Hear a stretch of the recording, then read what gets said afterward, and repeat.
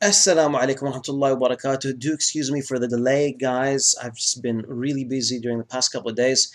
Came across this video, of course, by Ridvan a couple of days ago. The video was called Muslim Preacher Left Speechless. Okay? And, well, at least that's what it says in the thumbnail. Now, how am I left speechless? We're going to find out by going through his video. Let's check it out. And again, to the non-Muslims that are new to the channel, hopefully you're going to enjoy the show.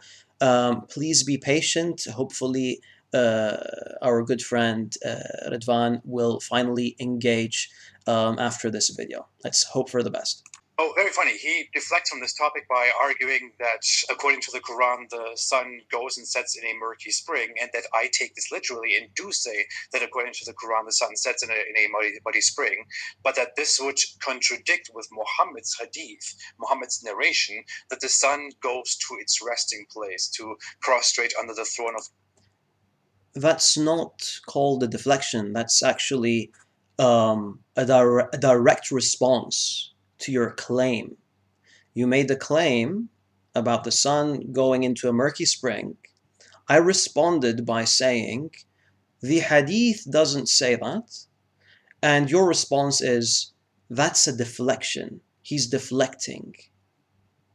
Do you know what deflecting means? Secondly, thinking of the magical world of the Quran and of Islam, it is not inconceivable to me that the Quran would imagine, or that Muhammad would imagine, a world where the sun does go into a muddy spring, and that is where its resting place is, and then it goes to the throne of Allah. I don't care about the dynamic. Proof? Where is the dalil? Is that in the Quran? Nope. Is that in any authentic hadith? Nope.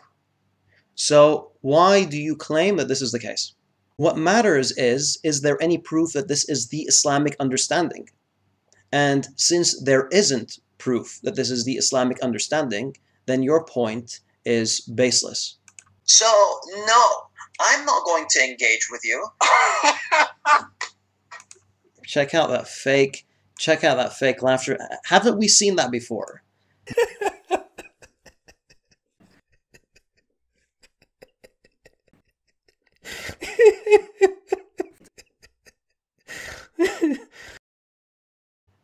Haven't we seen that before? Oh boy, this is hilarious. This is like you're engaging in a debate. Your opponent makes a point that completely dumbfounds you. You cannot respond to it. Yeah, and then you know what you say? You know what you say? You say, It is something that that I do not think about, that I do not concern myself with. That's what I'm trying to tell you. Dear Muslims, do you see what's going on? Dear everybody else, do you see this? Do you see how he is unable to answer a question? Do you see how Ridvan is unable to respond to 52 videos? Starts playing games instead? A simple question which he could just move on from by saying, the answer to that is very simple. You've had 2 years to respond to 52 videos. Listen, guys. He doesn't need to respond to 52 videos. All he needs to do is respond to one video. That one video, which is about the sun going into a murky spring. He's had 2 years. He's had 2 years to respond to a video. And now he's acting as if he's the champion of polemics because I haven't made the video public. You ignorant person, it is this and this and this. Now that I have answered your question and you're humiliated, how about you answer to those 50 questions? Wouldn't that be brilliant? Wouldn't he thereby totally shut me up and end the doubts and prove the criticism to be nonsensical? I've actually, here's the thing, I've shut you up over 50 times. Why does he, when he is pushed into a corner, resort to saying, I'm not going to engage with you, I'm not going to respond to you, no, I'm not going to give you an answer which will take me 5 seconds probably? But the thing is, I've already made the video. The thing is, it's unlisted. Here's the video, you guys can check it out. Here's me going through the, what's it called, the timeline. Here's a couple of clips. This isn't a fake video. This is something real. This is something I've done. Okay, this isn't some sort of like scam. This isn't a fake thumbnail. This is something that I've actually put together. Okay? No, I will not give you an answer. No, yes, I have made an answer, and I will publish that answer once you have done all these other things. No, you don't have to do all these other things. Okay?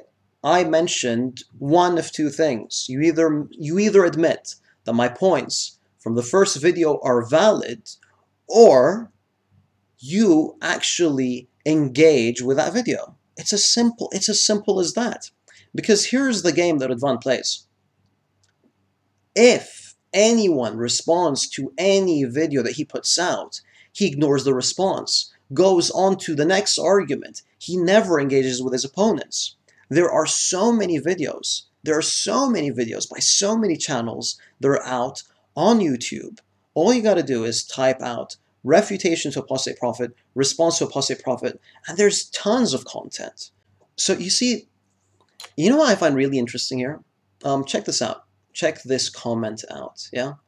Apostate prophet 2, Farid responds 0. Isn't that interesting? So he gets to avoid 52 refutations I've put up against him on my channel, right? And I don't even know why it's 2-0, by the way.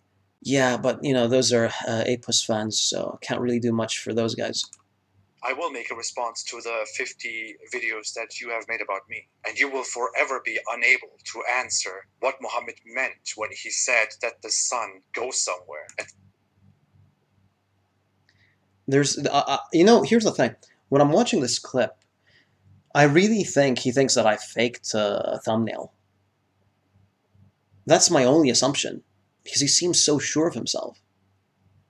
It's either that or he's baiting me to put out a video first before he puts out a response. Maybe he wants to do that. I don't really know. Sunset and comes back in the morning.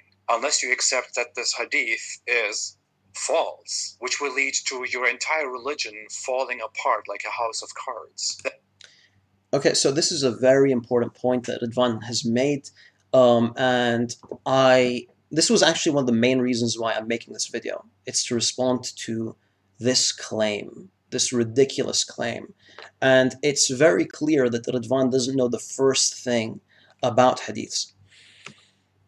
If we actually rejected this hadith as a false report that the Prophet, peace be upon him, never said, it wouldn't lead Islam to collapsing. It wouldn't lead us to rejecting Sahih Bukhari or Sahih Muslim. All we would lose from this are 3 narrations. That's it. Think of it this way. Imagine that we accepted the longer ending of the Gospel of Mark to be false. So that's the view of many Christian polemicists today. If we accepted that, does that mean that we chuck the full Gospel of Mark out into the bin? I don't see Christians arguing that. I don't see them rejecting the Gospels of Luke and Matthew or whatever. I know Ridvan's not a Christian. I'm just pointing this out to his Christian fan base and those that are new to the channel. Let's be fair, guys. If you reject a specific book in the Bible, you're not rejecting the Bible as a whole. Similarly, ahadith are individual reports. You don't chuck out the whole hadith corpus because you reject one specific hadith. That's not how it works. That Muhammad did not know, that he made a false statement, which should make us question why we even trust Muhammad. Or you could say, the sun does go somewhere. The earth is flat. In fact, I think this is your only way out of this situation. At least you can save yourself with that, while making yourself look very stupid. But you will not save your religion. This, everybody, is what Islam is. This is the intellectual level of Islam. The intellectual level, by the way, so check this out. Check this out, yeah? He's judged the intellectual level of Islam based on me not making a video public when it's unlisted until he deals with the original video that I uploaded 2 years ago. Oh, by the way, guys, do you know why Ridvan is avoiding the topic of the sun going into a murky spring? Well, it's because that's one of the main reasons that Ridvan left Islam. That's why he doesn't want to engage in that specific subject. I came to another point, which was about the sun sinking in a muddy spring, but I researched it and I put that aside too. I just dismissed that information. But that would become one of the most difficult things in the end. In any case, I'll see you guys in the next one. Assalamu alaikum wa rahmatullahi wa barakatuh.